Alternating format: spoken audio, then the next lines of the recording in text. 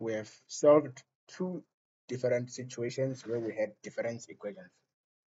And we saw how we were precisely able to relate the previous term, the initial term, and the next term. Well, such relations we were able to relate the previous term, which we said an plus 1 was equal to an.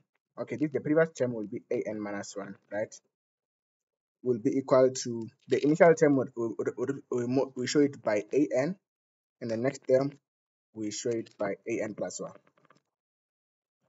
The initial, you move one step high, you get the next term, and you move one step low, you get the term that came before. So in this lesson, we're going to be classifying recurrence relations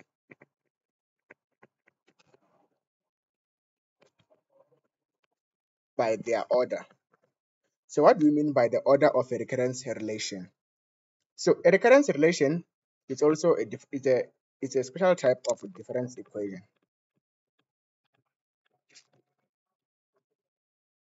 So let's have an example of how a difference equation might look like.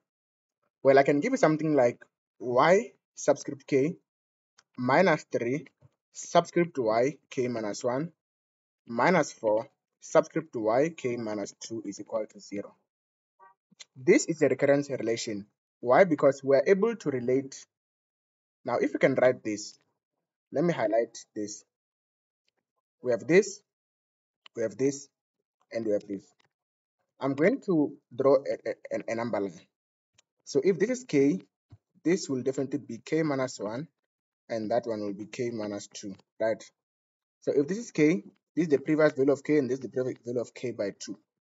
You see how we're able to relate the terms that are following each other in this equation over here. Such a thing is called a recurrence relation. So when I'm talking about a recurrence relation, this is an example of what a recurrence relation is. It's when we're able to relate the previous term to the next term, or we're able to relate terms in a difference equation. So now let's see, let's try to solve this. Okay, we're not really solving, we're just gonna classify by order in this lesson. So in the next lessons, we'll show you how to solve them. So the order of a recurrence relation is given by the highest subscript minus the lowest subscript. Between k minus 1 and k minus 2, which one is greater? K is the largest, right? So in this case, our order will be k minus, the lowest will be k minus 2. If we do this, we're going to get k minus k plus 2. Then the answer is 2. So the order of this recurrence relation over here is 2. So this is how you can solve the order of a recurrence relation. Let's have a second example. Let's say now I give you y sub k minus 3, y sub k minus 1 minus 4y sub k minus 2, and I say equal to 0.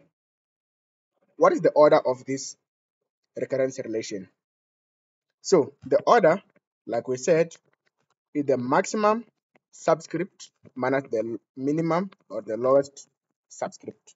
In this case, this seems similar to what we did before. So this is your maximum subscript, which is k, minus the lowest subscript, which is k minus 2, right? Then we get k minus k plus 2. Then the order of this is also 2. So this is how you can solve the order of a recurrence relation.